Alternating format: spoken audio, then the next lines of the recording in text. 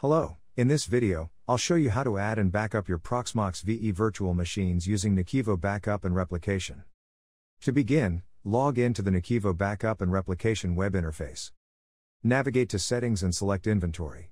Click the plus button on the right and choose Virtual in the Platform section, then click Next. Select Proxmox VE host or cluster and click Next. In the Options section, set up a name that will be displayed in the inventory and select the type, either a standalone host or a cluster. Enter the host name or IP address of your Proxmox host, then provide a username and a password. If necessary, modify the web interface and SSH ports if different from the default settings. Finally, indicate a temporary file location for creating temporary overlay files for raw disk images. When done, click Finish and wait for the host or item to be added to the solution inventory. The Proxmox VE host is now listed in the inventory. Clicking on the host displays its contents. As you can see here, I have 5 virtual machines in my Proxmox environment. Once added to the inventory, a transporter is automatically deployed on the host to enable running backup and recovery jobs. Click on the Proxmox VE host in the Nodes section to view the transporter details. If needed, you can edit the transporter settings, such as the assigned ports or the maximum number of tasks it should process at the same time. Now, navigate to the Data Protection dashboard, click the plus button, and select Backup for Proxmox VE. At the Source step, you can choose to backup the entire host or just specific VMs. In the right pane, reorder VMs based on priority to ensure high-priority workloads are processed first and click Next. At the Destination step, choose a backup repository to store your backups. You can choose a cloud platform and other S3-compatible storage. You can also select local folder or network share as a destination. If you have configured a federated repository, you can also choose it as a target for your backups. You can check out our video on federated repositories to learn how to set them up. The video appears in the top right corner. The advanced setup allows you to exclude specific VM disks from the backup job. Additionally, you can store VMs in different repositories within a single backup job.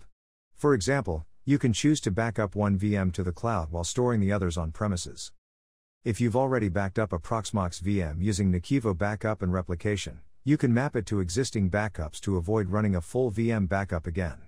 Just check the Use Existing Backup as a target box to link the source VM to the current backup and run subsequent incremental backups to the new location. Once done here, click Next.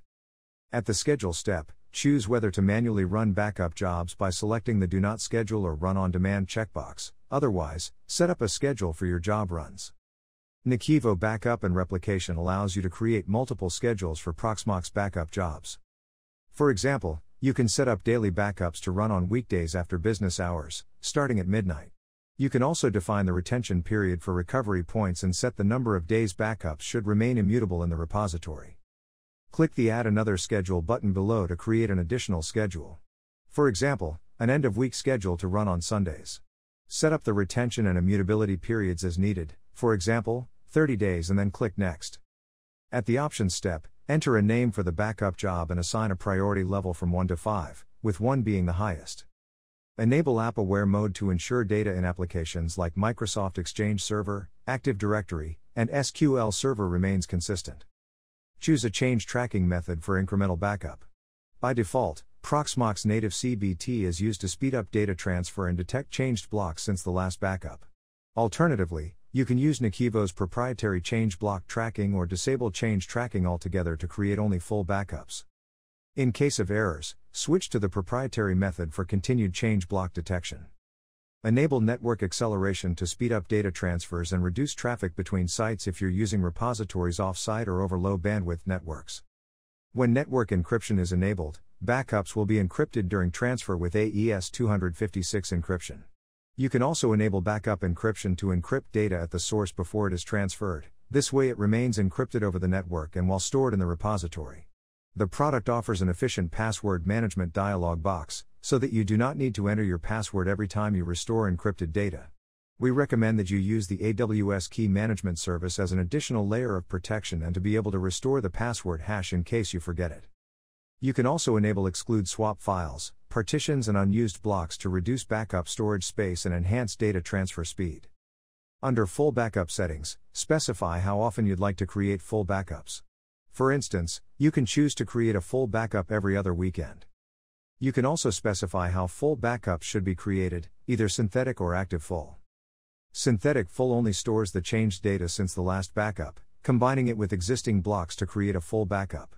Active full, on the other hand, reads all VM data from the source and transfers it to the repository. If needed, you can configure pre- and post scripts to perform specific functions before or after the backup job. Under Data Transfer Settings, specify how many tasks the transporter can process at the same time to balance the load and optimize backup performance. Configure bandwidth throttling settings to control the amount of network bandwidth used by your backup and recovery jobs. Finally, if you enable bottleneck detection, NAKIVO Backup and Replication will log performance data from components like transporters, disks and networks during data transfer to identify any potential bottleneck. Click Finish and Run to save the changes and run this backup job. The backup job is now running. As you can see, the backup has been successfully created. Thank you for watching. If you found this video helpful, click the like button and subscribe to our channel to catch new uploads. You can also visit the NAKIVO website to download a free trial version of NAKIVO Backup and Replication and try the solution in your own environment for 15 days.